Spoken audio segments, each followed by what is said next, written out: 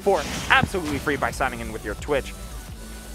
And we're going to show you the reason why. These two players stepping up to the plate. Brett with that Link, a player that has slowly and steadily been going to more and more since I know he actually moved out to Hoboken, so he's just had a lot more accessibility to go to locals, and you can really see the improvement come out from that. Meanwhile, Finest Spoon, unfamiliar to me, but when you're playing a plant, you got to know what you're doing, because Plant's not exactly the most dominant of characters, but if you find where Plant's good, then oh boy, are they pretty good. And it starts with that move. That neutral B Patui is a heck of a monster. I was at where you're seeing an unfamiliar character and player in the local today, because guess what? If you come in here playing Plant, I know you know what you're doing is playing Devious. Absolutely have something up your sleeve that I know is going to absolutely wreck the competition. But right now, again, Brett, we've seen so many times, has definitely improved since the first time I've seen him here. And I love the improvement already. He's in a pretty good lead with only 45% to his name. And Finest Spoon kind of has been a little more active and having to approach a little more often in order to get the kills that he wants. Beautiful. It's what he needed. And all he needs to do kind of use oh no. Plant's corner pressure is just so astronomically better than everywhere else, but Finest Spoon looks like they were pressing buttons a little bit too early out of shield, looking for a nair or perhaps a grab, and Brett pulled the trigger on that up B just as quickly.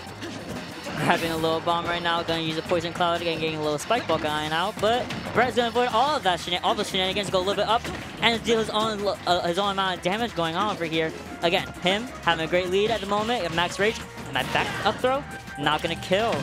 Yeah, not enough rage in order to close that out on PS2, which is a little bit of a higher ceiling compared to the location of the stage. Going for that grab is Brett, but not finding it. 176 now, and this boomerang has been a thorn in Finest Spoon's side, but the up air on the platform, yeah, really baiting out Brent when they're in this corner. It's been a rough road for Brent getting back to stage sometimes, but if your survivability is on point, you can take a lot of that punishment. Yeah, definitely. Ooh. Okay. Okay, just time playing footsies right now. I understand what he was looking for, and you can still wrap it up when you come with Link, just having those having that flexibility and things like return boomerang as well as up B and those bombs remotely detonated. Got to pay attention to the timing on that one. It's not even just the timing; it's just that he can activate whenever he feels like it, which is so scary compared to the other Links whose bombs are usually timed. So he definitely had to be very wary of the time bombs for Breath of the Wild Link. The big Link. The big Link. Yeah, the largest Link around. I like how Brett has been using a lot of Link's jab. Just like the jab 1-2. It's not as ridiculous as Young Link's, but that extra frame really makes a difference for Link's just standard jab. It covers a lot and allows Link to find more true punishes out of parrying safer moves. Which, if you're able to bounce off some of these Patuis or get by the down B, then sometimes all you get is a little jab, which can lead into a spot like this. This corner pressure coming in clutch with all these nairs. Brett really showing off the fact that Link's nair is quite the big thing to mess with. And speaking of big things to mess with, oh boy, that up smash also freshly buffed. That up smash. Yeah, that up smash. That up smash. True. Definitely got it a few times. Very honestly, one of Link's more scary moves in my opinion, just because you never you can shield the first one, and then you forget there's two other hits after that. So definitely always be careful with that, especially on a place like a stage like PS2, where the platforms are close enough where he can actually do the up smash on the platform. So I think what happened earlier in a second stock. So great play by Brett and Finest Spoon, and switching to Lucina versus Link. I can't hit it. I mean, with Plant, you kind of are playing a slow but heavy character that can get boxed out very effectively by both disjoints and items. Now, you switch that up entirely to get a disjoint of your own, but you're a little bit floatier, which is that trade-off going to be worth it? On a stage like Battlefield, it very well might be. Yeah, I agree, but right now, honestly, switching to Battlefield, pretty good stage for Lucina, but also for Link, so I think it's a pretty neutral stage for both characters at the moment. And but you know, it's not that F2. That's crazy. That's a goner for sure. Falling into the F smash 1-2 on these corners. I call it F tilt because Hero's F tilt looks like that. That's my bad. F smash for Link. Link offers a little bit more meat. He puts that shield on his back and just hawks that sword forward. Mr. Storage, he's like, hey, boom, boom, 1-2, you're gone. Taking your first stock, and I'm only at 45%. It's the difference between a lot of characters who altering a lot of their tools, and you get to see what they're useful for. This jump will get by. I was surprised that the ledge hopping didn't really work in that moment because of the invisibility off the ledge.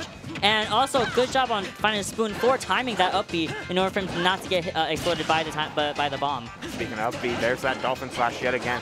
I love Finest Spoon being patient, like they're not pressing a whole lot of buttons in these scramble situations, very willing to hold shield and wait things out, walking a lot especially, but it feels like Brent is just overwhelming them with raw tempo instead of, since Finest Spoon is allowing them to get in their face and press all those buttons unabated. Yeah, right now, honestly, I think also a good part of, like, a big thing to note is Brett's use of his resources, the boomerang and both the bomb, kind of overwhelming his opponent off the ledge, on the stage, anywhere he can. Great get-up attack in order to get Brett. But right now, if Finest Spoon continues to allow himself to get off the ledge like this, he's just not going to make it any much longer. Okay, good. I was expecting the bomb to take that.